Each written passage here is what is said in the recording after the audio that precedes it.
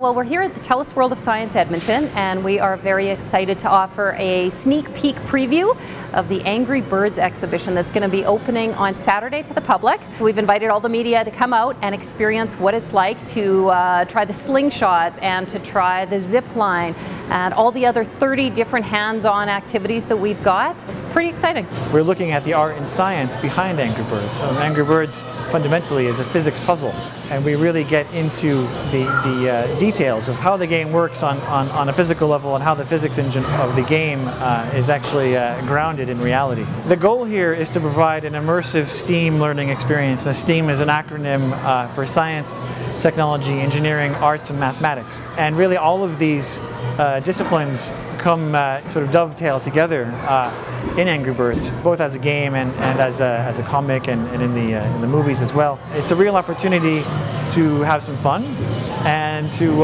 learn without maybe even realizing that you're learning something.